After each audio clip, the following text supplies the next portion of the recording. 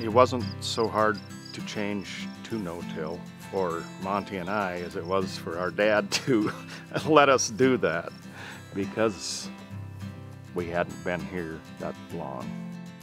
Between Mike and Danny and I, we decided that, this is a step we need to take and go to 100% no-till. And so we went and talked to him, and that was quite a shock to him, and couldn't believe we wanted to get rid of all this whole line of machinery to start farming this way, and basically told us we were pretty much crazy, but it was our decision, and we went ahead with it. And within a year or two, he was the biggest advocate of no-till there was. So same with every generation. You want to try something new, and the older generation says we've always done it this way, and this was a step that we took, and it's been a good one. And I can remember a conversation. We have a neighbor that's probably one of the first no-tillers in the county, about 7 miles west of us, and the talk was that he's going to lose the farm. He just went and sold his drill, sold his moldboard plow, bought a drill and a sprayer, and we just knew he was going to lose the farm. And it wasn't too long later, a year later, we were doing the same thing. No-till farming is not disturbing not only the ground, but last year's residue. So it lays there on top, it holds the moisture, it holds the weeds down, it keeps the soil from running away, keeps the nutrients from being washed away, keeps the wind from blowing the soils away. No-till is not something you can do the first year and see instant results. It takes years to build up the soil where it needs to be and actually see results, but it's not instant. And that's a big deal trying to teach people east of here, is they want to see that result that year, and then they say, well, it doesn't work for us. Like, well, but you have to give it time.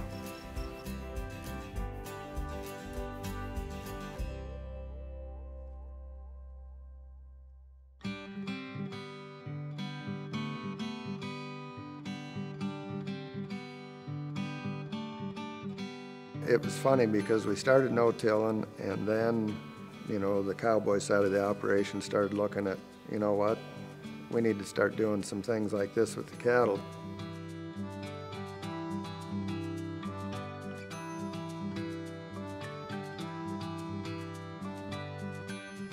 We started rotating pastures, putting cross fences in, using our livestock on our farm ground, and utilizing that roughage that we don't have to go put in a bale, or we don't have to start a tractor in the wintertime and feed. And then the nice thing about the cows is everything they take off that ground, they leave there. So, it's just kind of a circle, and it's been working really well for us. What we tend to do on farms is we have a livestock enterprise on one hand, and we have a farming enterprise on the other hand, and then tying those two where they mesh together is incredibly complex. But that's what Mother Nature likes, is complexity. They have the cover crop thing, which helps their farming side mimic a little better the water cycles and add some diversity, and then they're putting the livestock in there, and I think that picks up some biology you don't get if the animals don't make it onto the land. We used to think the cattle were a hindrance. It caused compaction, and we really didn't really like the idea of them on the ground. And now, the more cattle we can get on, the more grazing we can do, that's what we do. We're really seeing a lot of value, and because all the manure stays there, and it's really a benefit to the ground, the soil. The cows stay so healthy. I mean, that they're made to go out and live on their own. They're not made to be fed out of a wagon and fed out of, fed bales and everything. So the longer we can keep them out there doing it on their own, the better. And we want them to work for us, not, the other way around. Eventually, I hope that how we can work that is to where we'll cut our feed bill in half, and by planting grazing cover crops. And I don't see any reason why we can't do that, and I don't see any reason why that's not only profitable, but tremendous for the soil.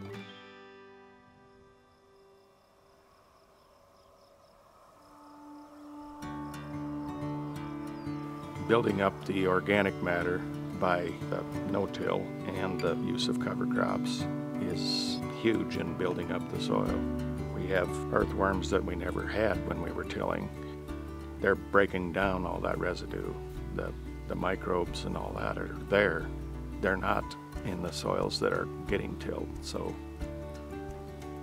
you have to do it this way if you want to make the land viable to use for years to come. So everybody on this farm right now realizes the benefit of soil health, and it's just it's going to be a win-win situation. Not so much for us, because even though we are getting a touch of gray, not so much for us, but for their kids and grandkids. I've worked here my entire life. It was the same as my dad, and I hope some of my kids come back and do the same thing. It's fun to be able to bring your kids to work every day with you and have that opportunity to do that. Everybody really fits in, you know, really well together, and you really can't do your job without everybody else's help, and that's, I think, what makes this operation so unique and so strong. I don't think anybody really gets into agriculture, you know, without kind of having that family component in mind. It's a industry and a way of life that just promotes family. And you know, we're not farming for this year, we're farming for my kids' kids, and if you don't have that kind of mentality going into it, then you're really not in it for the right reasons. Monty's and my grandfather broke the land, and my dad took everything out of the land, and it's Monty's and my job to put it back. By watching Mother Nature, we try and mimic that on the farm because that has proven to be successful. So we try and do the same thing and still make a living.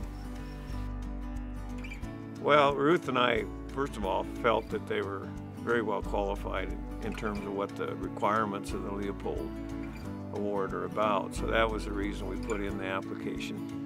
There's a big difference between trying to conserve a degraded resource versus turning that around in building soils.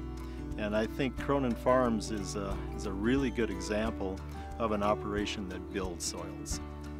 They've done a tremendous job of taking a holistic approach on things, looking at all the different elements and fitting them all together. They truly take a whole systems approach. The conservation part of it is more of a mindset than anything. Is you get to thinking that way, and then you realize it's the right way. And we are very proud to be the winners of the 2016 Leopold Conservation Award.